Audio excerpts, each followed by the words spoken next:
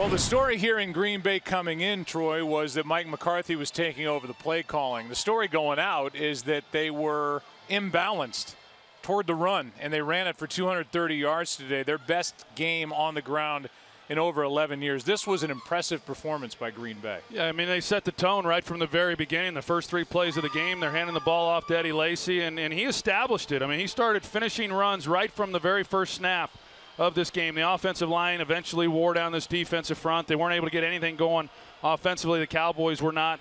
But very impressive. Eddie Lacy, that's the guy that they need to have if they're going to continue through this season and into the postseason and do the things that they're capable of doing, because the defense has come along. That was the one component that was kind of missing, and it should open up some things for the passing game as it did today. Yeah, so maybe the Green Bay Packers are about to hit their stride. On the other side, you know, the Dallas Cowboys, they think they're still in it. I know mathematically they're still in it, but they walk out of here 4-9. It's incredible to even believe a team could be in it at 4-9, but in the East, who knows? Yeah, who knows? I mean, they're 4-9, but they've won 2 of their last 4, you know, if you're looking at it as half full. So God. This is a team that obviously has not played well, and offensively they have really struggled, and it continued again today. It appears that they are now out of it. I know mathematically they're not, with the wins today by Philadelphia and then with the Washington Redskins. So, you know, we'll see. But I think the bigger picture is what happens to this team moving forward into next season. I know there's still games left to be played right now, but